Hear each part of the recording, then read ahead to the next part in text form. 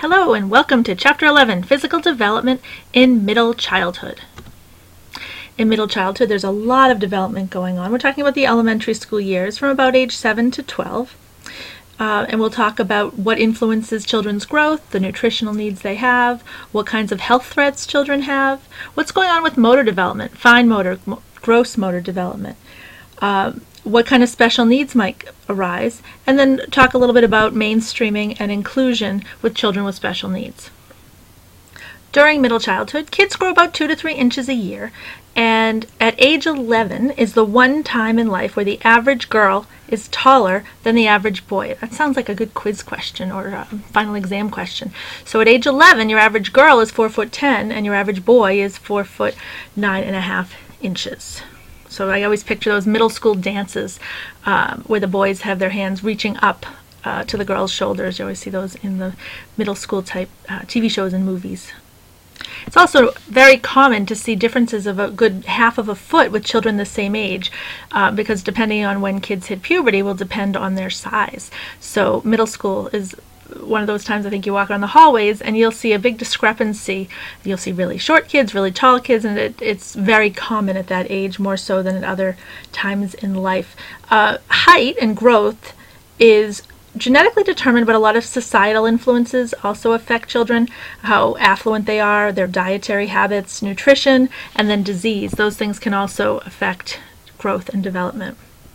Nutrition is a big issue, more so than people realize. Sometimes kids are malnourished in a way where they may get enough calories and enough food, but what they're eating isn't really giving them the nutrients they need for their brains. Nutrition has a very strong link to cognitive development, and good nutrition also relates to teeth and bones, health that way. And we know that when it comes to standardized test scores, emotional health, anxiety, activity level, all of these things relate back to nutrition. Obviously, there's other issues that affect these things as well, but nutrition definitely has an impact. This chart is in your book on page 277, and it just looks at boys and girls, and it looks at receiving low nutrient levels and high nutrient levels, and it just shows that, as you can see across the board, that the higher nutrient level that children receive, the better they do in different areas. For energy level, for self-confidence, and of course there's other areas it affects as well. In general, the majority of children that live in this part of the world get the nutrients they need to reach their full potential. But in other parts of the world, inadequate nutrition and disease, as this says, can take its toll, and it can actually affect how tall someone grows to be. And there tends to be some distinction between certain racial and ethnic groups and how that affects their development. The issue of human growth hormones, I'm sure you've heard about it in the news in relationship to professional athletes, but it's also an issue with children who are small and the parents are worried that their children aren't going to reach their full growth potential. So it does happen where children are given artificial growth hormones to increase their height, and it's kind of a controversial issue, but it is done. Childhood obesity. Obesity is defined as body weight that's more than 20% above average for a person's given height and weight. 1 in 8 children in the United States is considered obese, and this proportion has tripled since the 1960s. So it is definitely becoming an epidemic. It can be a combination of genetic and social characteristics. It could be parenting. Very commonly can be parenting. It's very easy to appease a child by giving them food. I can speak from experience. Sometimes it's easier to keep a kid quiet by giving him food, but when you think about the long-term results of that, that can last a lifetime. Our sedentary lifestyles, the way we live now, is very we're not in motion the way we used to be. Kids used to walk to school more, they'd walk to the store, they would do a lot of outdoor activities. Kids spend a lot more time, as do adults, in front of screens, getting a ride to school even when school's really close by, even sitting and having snacks when they're watching TV. And when you watch TV and eat, it's almost like your brain doesn't really realize how much food you're eating. Do you ever feel like you open a bag of chips, you have one chip, and then all of a sudden you're at the bottom of the bag? How did I get there? So mindless eating can help or can contribute to childhood obesity as well. When dealing with childhood obesity, there's one goal of treatment that's really important.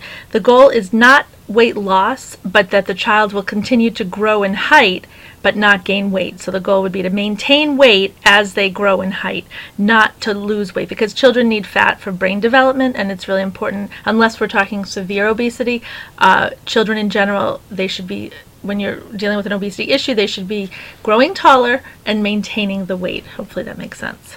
We know fast food is incredibly high in fat and calories and also in sodium.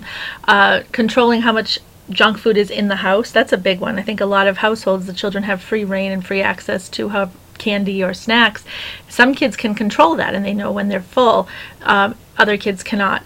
The other issue is the clean plate club theory. I remember, I've heard my kids be praised by adults who, oh, you're such a good eater. And I always think eating's not a skill. It's not like, oh, you won a basketball game. Oh, you cleared your plate. I think in our society, we still tend to praise kids as if it's a skill to eat large quantities of food. So I often try to joke with that with my kids when people tell them they're good eaters. I'm thinking that's not something to strive for, is being a good eater. The media can, in many people's opinion, including mine, have a major impact on our self-image. For boys to be big and strong and masculine, or whatever society's views of masculine are, and that's how you're successful. And for girls, it's to be small and petite and beautiful, and that's how you'd become popular. So there's a lot of questions about what can parents and teachers do to help kids deal with the issues that come into play for that. So you had some videos to watch related to that topic as well, and hopefully you had some good comments. Many of you had a lot of great comments on that. It's interesting. Girls tend to view themselves as being heavier than they are, than what their ideal image is, but boys tend to see themselves as bigger and more muscular than they actually are. So girls tend to have a lower self-esteem on these things. This chart's in your book. It's on page 279, and it looks at BMIs from 1963 to 2003, 2004, and it shows the different age ranges from 2 to 5, 6 to 11, 12 to 19, and it really kind of skyrockets in the percentage of kids and what average kids' BMIs are. So it's kind of a scary trend. So what can you do to deal with kids with weight issues? Well, to tell your kid, oh, you need to go exercise, is not going to usually encourage kids.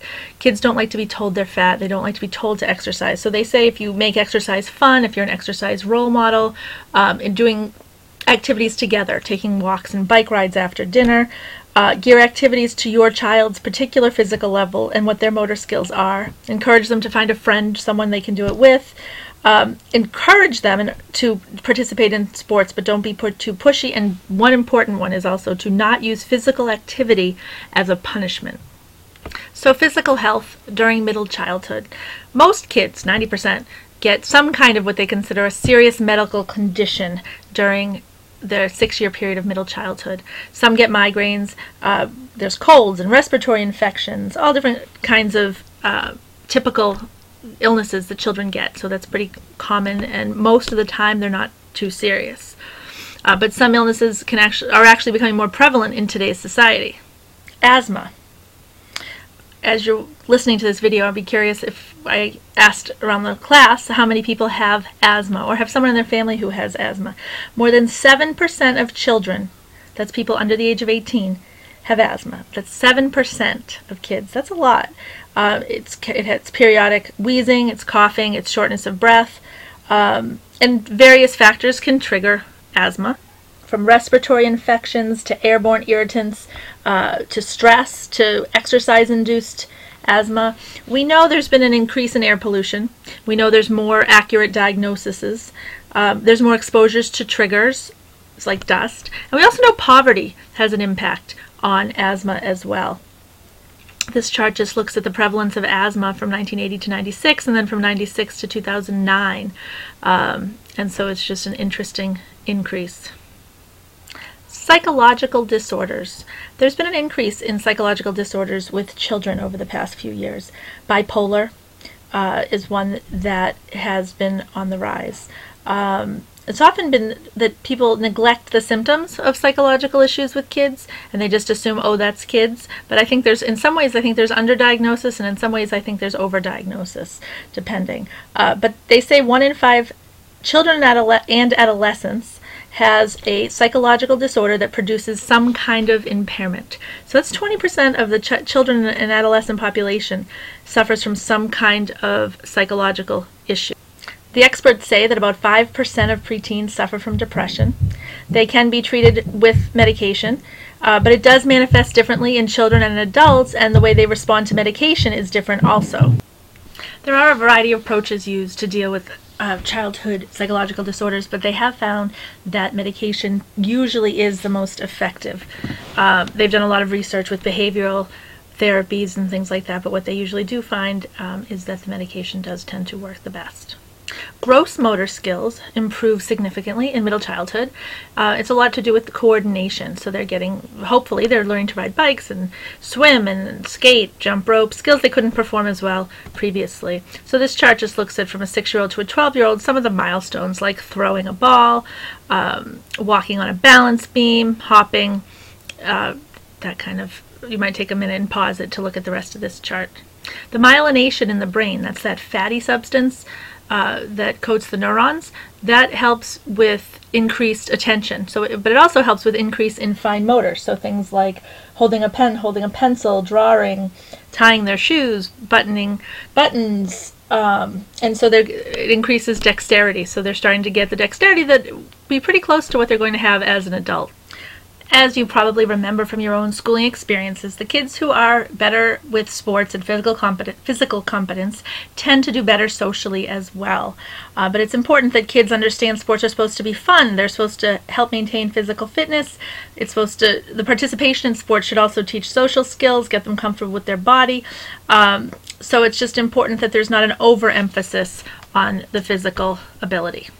These are just thinking about the goals in participating in sports.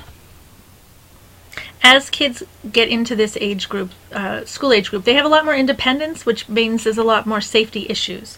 Boys are more likely to be physically injured than girls, possibly because in general they tend to be more physically active.